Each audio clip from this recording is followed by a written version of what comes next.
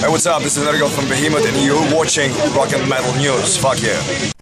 Hey guys, this is Ron from YouTube's Rock and Metal News with a Rock and Metal News update. This is the time of year where all the magazines and the websites of metal are putting out their top albums of 2014, and now Loudwire has put out their top 20 for 2014. They are, starting from number 20 was Overkill, White Devil, Armory. 19 was Yob, Clearing the Path to Ascend. Number 18, At the Gates of War with Reality. 17, Vader, Tibi, Igni. 16 was Cynic, Kindly Bent to Free Us. 15, Misery Index, The Killing Gods. 14, Machine Head, Bloodstone and Diamonds.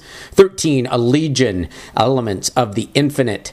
12, Exodus, Blood In, Blood Out. 11, Agalloch, The Serpent and the Sphere.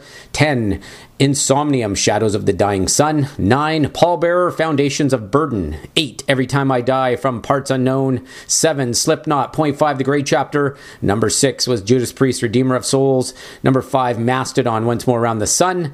Number 4 was Triptykon, Melana, Chasmata. Number 3, Septic Flesh, Titan. And number 2 was Opeth, Pale Communion. And number 1 was Behemoth, the Satanist. You can check out the link in the description to get more information on why they chose those albums as the best in the link in the description.